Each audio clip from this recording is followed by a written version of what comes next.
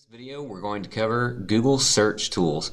If you go to a basic Google page, google.com, and you want to do a basic search, there's a couple of rules that you can add to your search to help limit your results. Let me show you what I mean. Let's say, for instance, I was going to look up the play Julius Caesar. If I look up Julius Caesar, you'll see here that I have about 23 million results, and that's quite a bit to look through.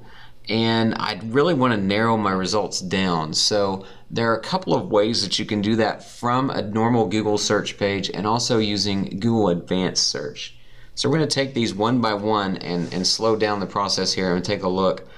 But let me tell you what you get when you do a basic Google search. If you didn't already notice this, at the top of the page, right now we're looking at web articles that result from our search of Julius Caesar. If you go to the images page, you'll also see that there are several Google images that are available here.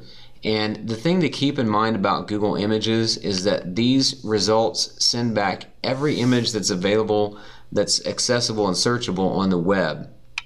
You can also narrow your search down on images a little bit further by clicking on these clusters at the top. For instance, these clusters tell you that this search right here includes Julius Caesar statues or Julius Caesar paintings. So if you wanted to add that search term to your search, you would just click on any of these clusters and it adds that search to your term, and then it yields those results.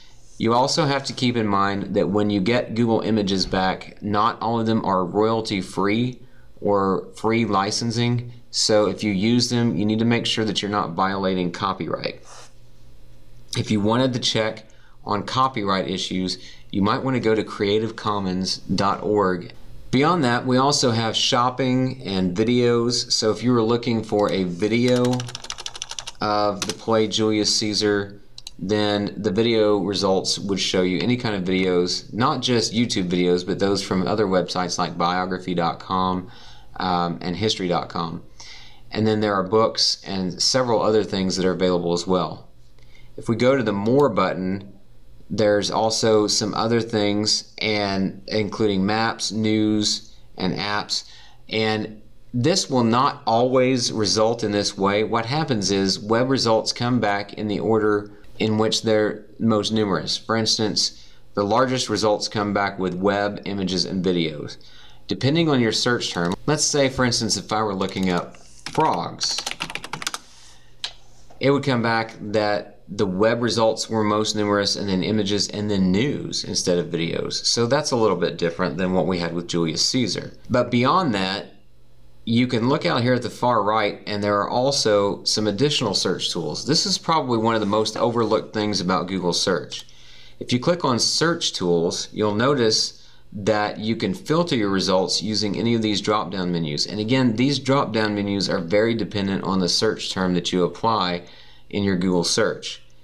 For instance, any duration, you can change this on videos, for instance, to a shorter video. If you don't want to show a very long video, you can filter your results down to a shorter duration. I'm going to clear that, and then you can do anytime. Anytime basically is every video from all time, and you can narrow that down to something more recent.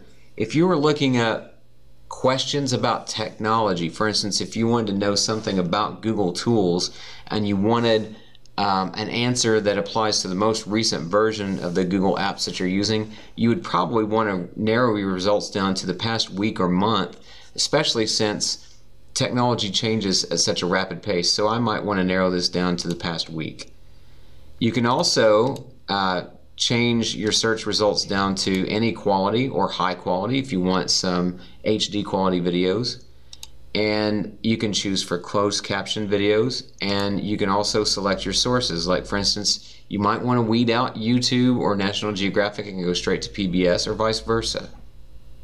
Now, this specifically shows search tools for videos. Like I said, these search tools will be different depending on what you're looking for. If I go to the web and hit search tools, one of the great things about search tools on the web results is that I can change according to reading level.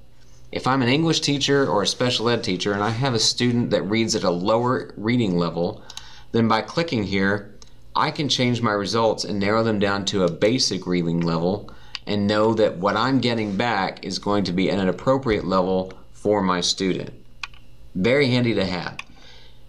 If I clear these results, some of the other things that you'll see, again, you have any time, and of course you can also narrow your results down to location. In addition to that, if I look here, there is a more section, but there are also some other things that you may not be aware of. For instance, if you go to scholar.google.com, you can search for anything on the web and get results for scholarly articles. So for instance, if I go back to Julius Caesar again, I can look up results in scholarly articles about the play Julius Caesar.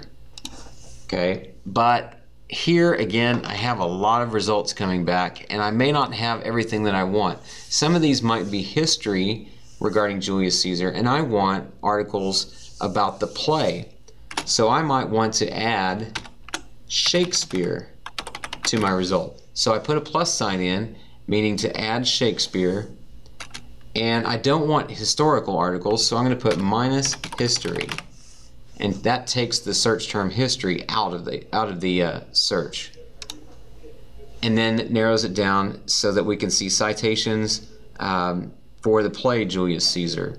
And here we go, we have some for the tragedies. And so you see, we've narrowed it down a little bit so that we can see only those results for the play by Shakespeare. There's some other things that you can do. If we go back to google.com, if you're looking for specific results and you want to make sure that your search terms are associated with each other, for instance, if I did a search for technology in the classroom, I'm going to get results for every article that includes the word technology and in and the and classroom. As you can see, it shows that up here in the address line for what we're looking for. And I don't really want that. I want instances of the phrase, because you can see here, if we look inside the article, technology enabled classrooms, or just the word technology. And we've got over 287 million results. That's quite a bit. So if I put quotation marks around this search term, it's going to look for articles that contain the phrase technology in the classroom. And that narrows our results down to about 11 million results, which is much better. So that's just a tip that you might want to keep into consideration. Also, when you're on Google, you can also look for Twitter handles by throwing the @ in, or if you want to look for hashtags, put the number sign in your search, and you'll get only search results for hashtags that have shown up on social media. Now finally, what I want to do is take you to the advanced search page. And if you go to google.com/advanced_search, it takes you to a page where you can narrow your results down by using all of these little search tips that I've given you along the way. I can find pages with certain words, phrasings, any of these words, none of these words. That's akin to putting the minus sign in as I would have earlier when I did the plus Shakespeare minus history. Numbers, if you're doing specific numbers that include a unit of measure or dollars or years, you can include that here. Languages, regions, the last update. Again, a lot of those search tools that come up as a tool button on a normal Google search can be taken care of at the start right here on an advanced search page. One of the greatest things about this is that on Safe Search, you can narrow your results down to filter out explicit results. This is great if you're teaching in a classroom and you've got a projector showing what you're searching for on the screen. You don't want explicit results showing up in a Google image search or a Google video search. And so you can filter for explicit results in your advanced search from here. Well, hopefully this gives you an idea of how you can limit your results on a Google search. One of the things I'll also point out is that file type. If you wanted to do file type outside of an advanced search, on a normal Google page, let's say for instance I want Julius Caesar by Shakespeare, and of the file type PDF. By searching for file type, you'll get only those search results that are in PDF format. So if you wanted to apply that result outside of an advanced search, you could also do that here. Well, I hope this gives you some tips that you can use to limit your search results in a Google search.